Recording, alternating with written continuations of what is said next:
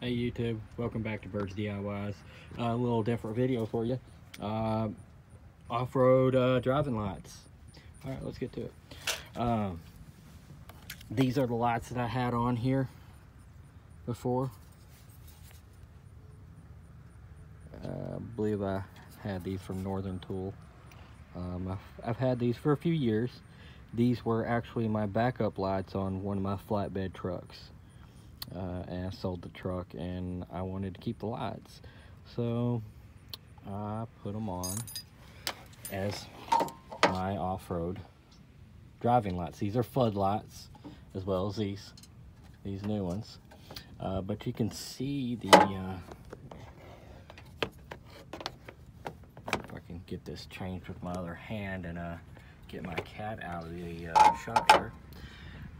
As you can see the comparison, I mean, that's quite a bit of comparison on how big of the size it is.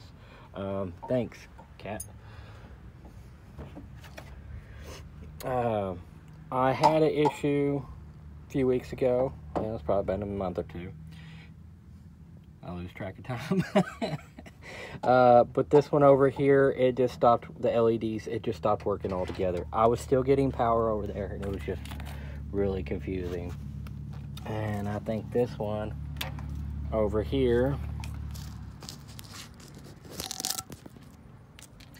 about half of the LEDs stopped working. So the left two and the center one, I think, stopped working. The very top one and the two right ones, they were still working, and there was nothing wrong with them. They were still bright, but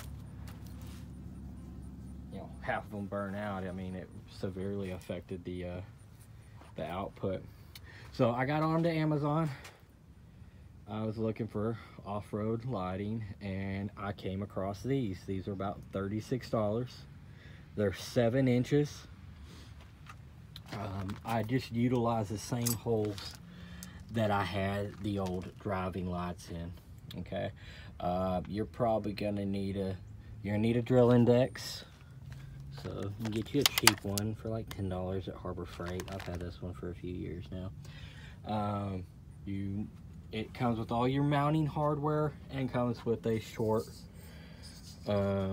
stent of wire that comes off of it that has this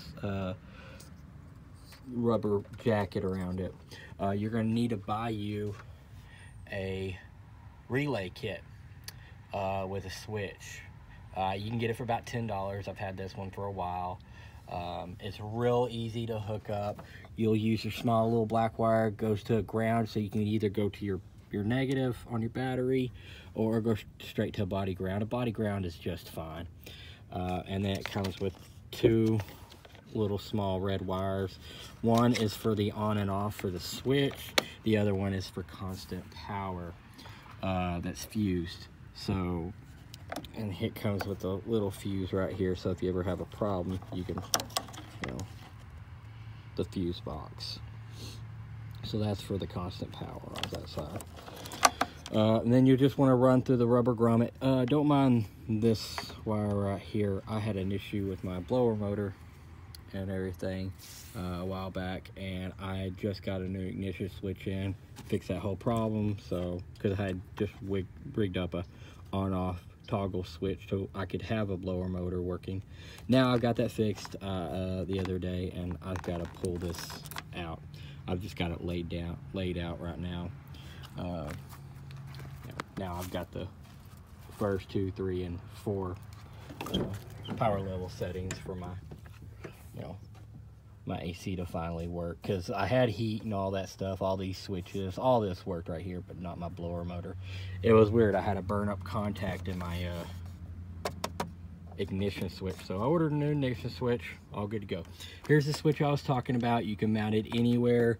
I've got to get some more 3M adhesive because my wife ripped it off right here. Love you, honey. So there it is, the red light with constant power. There's the green light signaling on. Let's go take a look at them. These things are bright, guys, even in the daytime. I literally just hooked these up, and wow,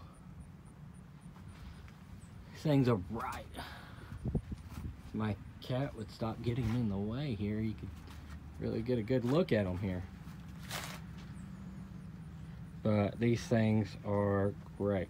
The wiring harness with the relay kit, it runs all the way right here. So it's got a two light switch hookups. So the first light hookup switch is right here. Then I've got the wire running through the channel of the front.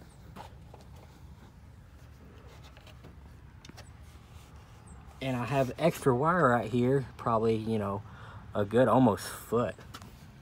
Let's see if it'll focus. There we go, almost a foot. So I just round it together and zip tie them together up out of the way. You just want to run it where it's out of the way of any moving things, that it could rub on the fins, that it could rub on a fan.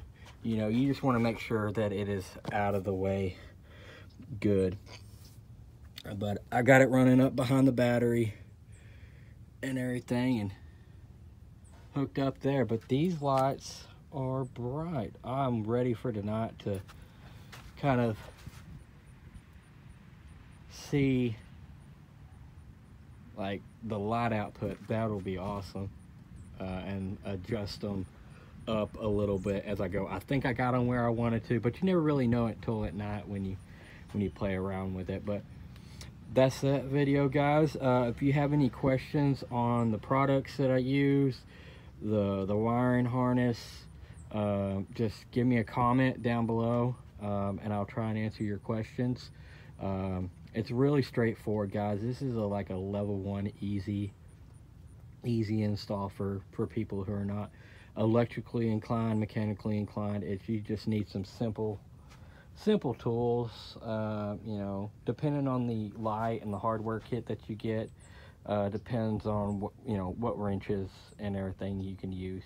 But always make sure your connections are sealed up good, and you'll never have any problems. All right, guys, thank you.